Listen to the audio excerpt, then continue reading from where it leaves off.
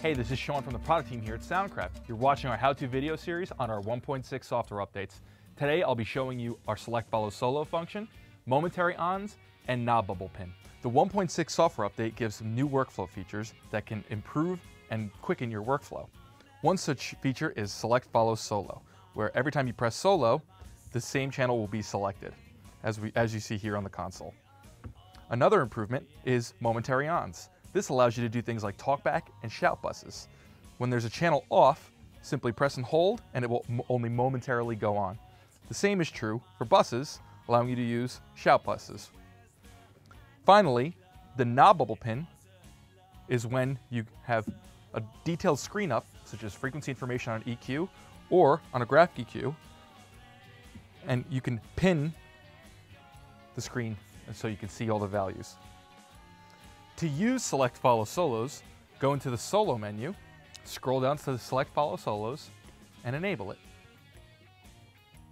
Now, when you go through your surface, when you press the Solo button, the corresponding channel or track will also be selected as well.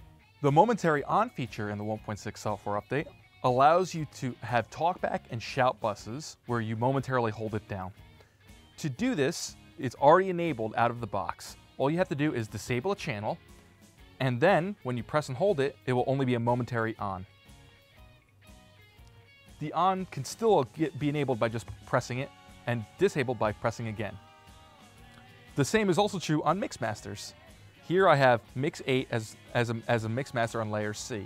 If this is my shout bus, I can disable it and then use momentary on as an audition bus.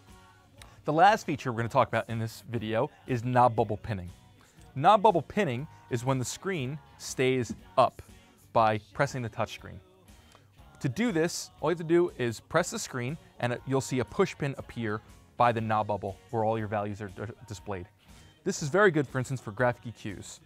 So here we go. If I go down to my graphic EQ, you'll see that it'll stay there as I'm adjusting all my bands, and it will stay up for the duration.